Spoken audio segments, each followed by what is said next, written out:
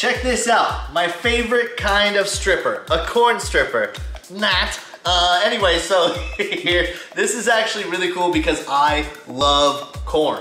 I go nuts for corn. I usually have cans of corn in my pantry, but I don't always eat corn on the cob. And when I do get corn on the cob, I'm the one in the restaurant that sticks a fork in it, puts it on the plate, and just cuts down all the kernels off of it. But this supposedly makes that much easier. So let's unwrap this. This wrapper was just covering it. Came straight, oh, dropping things. Now this corn, I just finished cooking it literally, so it is pretty hot, but I'm gonna give it my best shot. Apparently, all you do is take this, yeah, that is hot, and you stick it into here with the blades facing out. So just stick it right there. And then apparently you just push it through. I've never done this, let's see.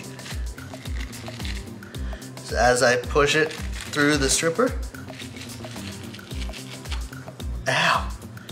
Be careful. I didn't realize how far I was pushing. Do that, and it's as easy as that. Corn is completely stripped. This just has some extra corn kernels in it. Yeah, be careful of those blades. I didn't even realize as I pushed through, my hands were gonna hit them. But all in all, look at that. That is so easy. It is still steaming hot.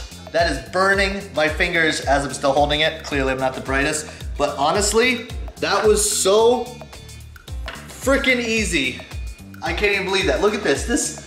These are perfect. I think every kitchen should have one of these. Well, especially if you like corn. If you like corn, this is a gadget you should definitely have. And to make things even easier, this is dishwasher safe on the top rack. When you barbecue with your family, put this on the table. Some people like to eat it on the cob, some people push it through. That way you don't have to prep it one way or the other. You have an option literally with just this, push it through. Maybe put like a paper towel between your hand and the corn, so even when you hit the blades, you use a paper towel so that you don't hit yourself on it. They aren't like super sharp. So like I'm touching them now, it's not like knives.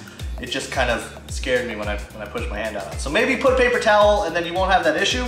But other than that, I don't think I've used an easier, I mean, that was way quicker than the whole fork on the corn knife thing where you held it like this and cut them all down. This made it so much easier, and you could tell how well it does. Like look, this piece is still completely intact here. It's just corn kernels. These just break apart like it's nothing. Honestly, that worked way better than I thought it would. I say check it out.